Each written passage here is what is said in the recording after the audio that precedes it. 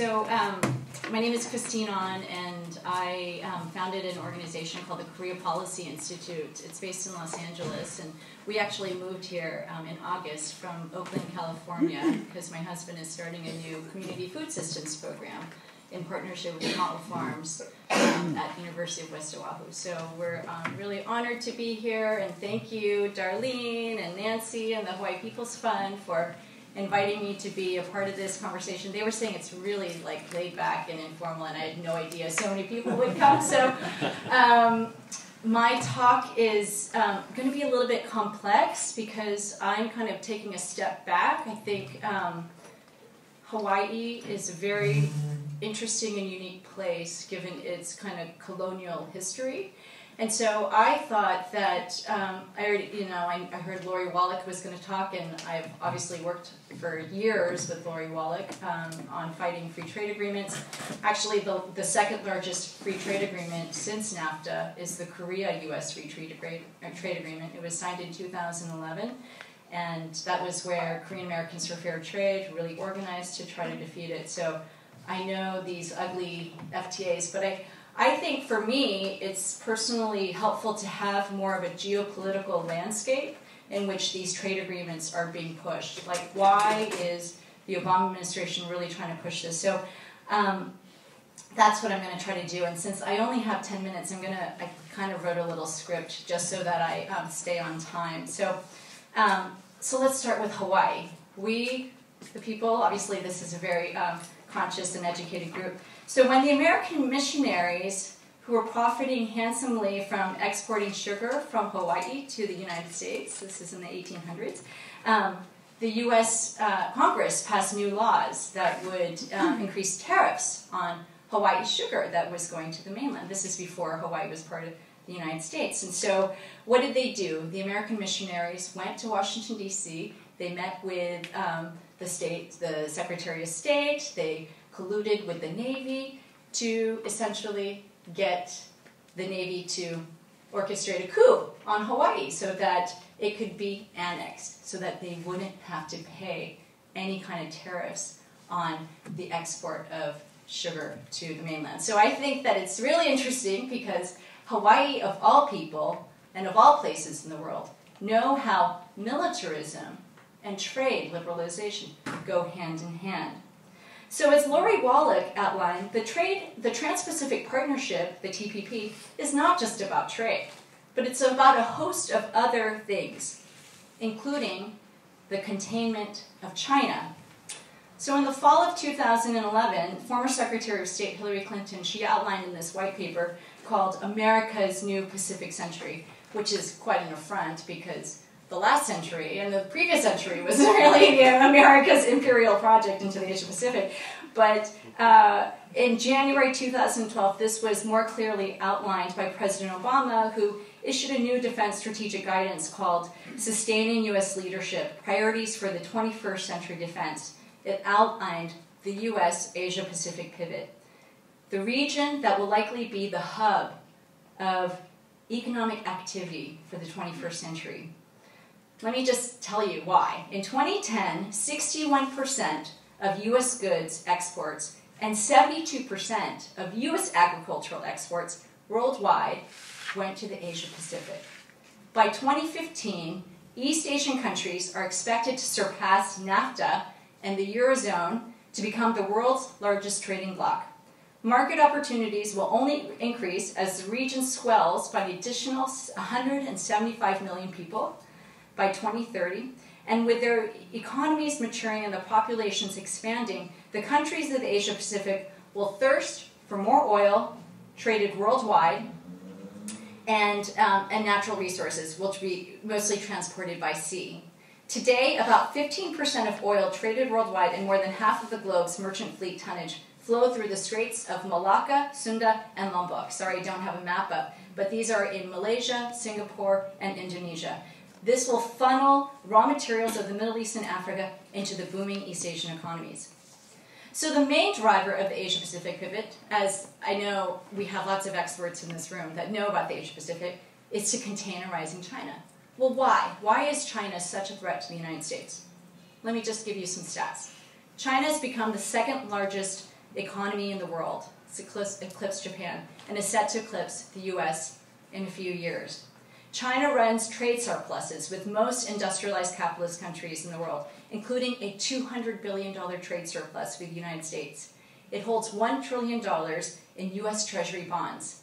In other words, it has become the banker for the United States government.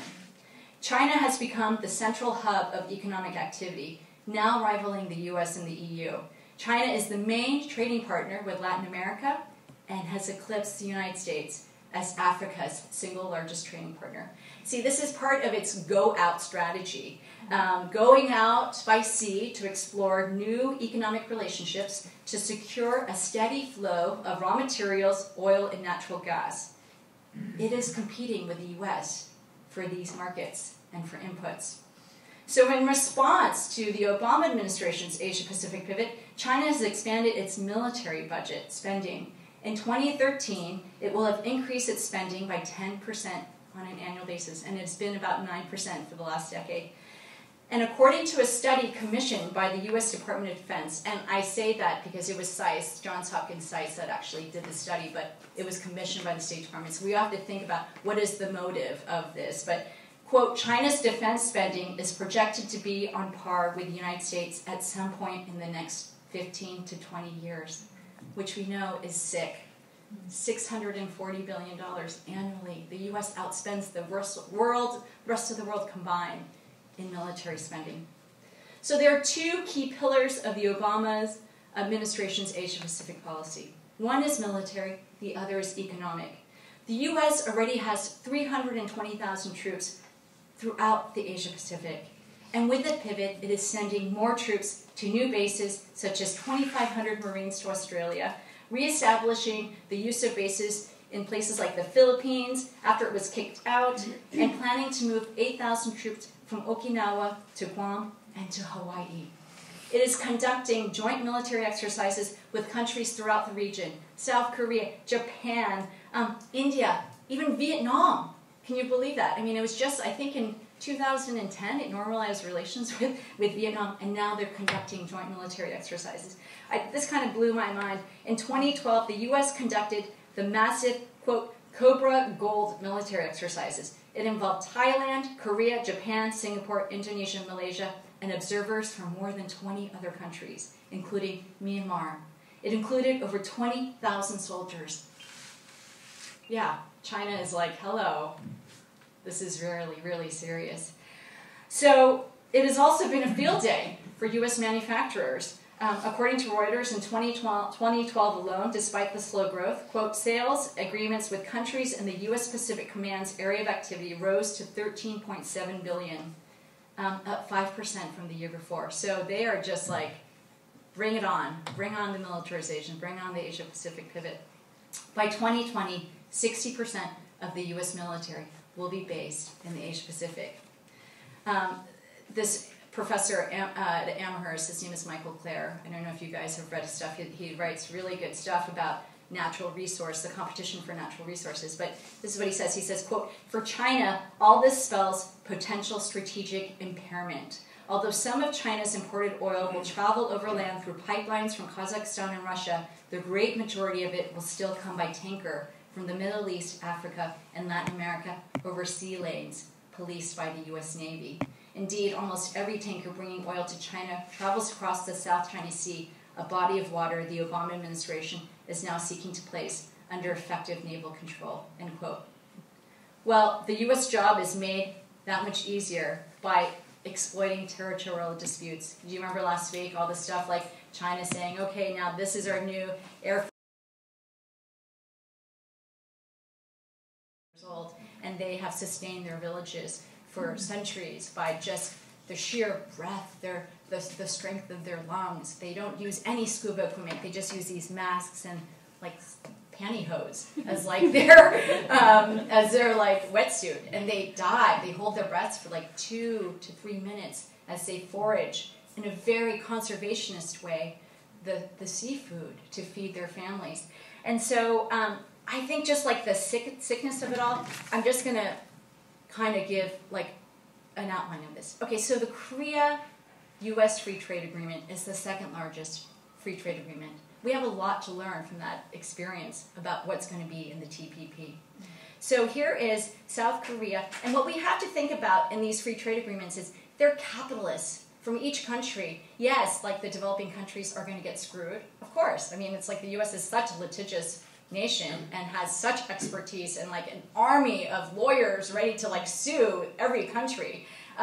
But it's also the capitalists within those countries. It's like a compromise. So in the Korea Free Trade Agreement, the U.S. pharmaceutical industry and insurance industry, they had a lot to gain in essentially opening South Korea's market. South Korea, they were like, okay, well, we'll jeopardize, we'll sacrifice our farmers. 40% of Korea's farmers will disappear because of the Korea Free Trade Agreement. This is from a government study.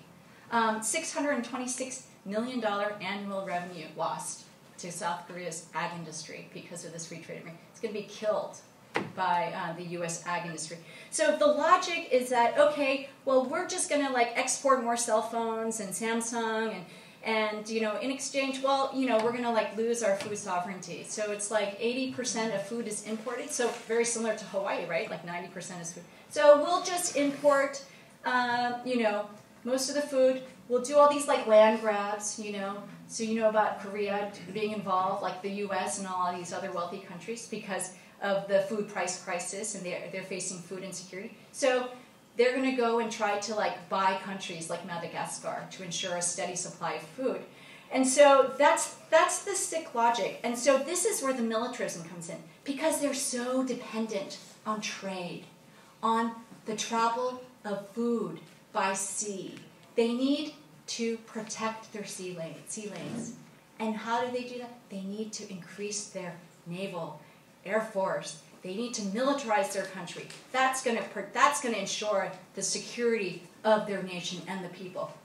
How sick is that? And so you have a place like Jeju Island, which is this paradise island, which is essentially self-sufficient island, and you're putting a U.S. naval base there that is connected to the U.S. missile defense system, that is connected to that, and that the South Korean government uses and says, we need it because we need to ensure this flow of raw materials, of energy, of food for our national security. I think we have to really deconstruct this, break this apart, because it is so deep and it is so threatening the future of any nation's sovereignty and the sustainability and viability of our world. So thank you. I know it's like complex and I traversed a lot, but I could feel that you guys were following me and you understand the implications of this. Thank you.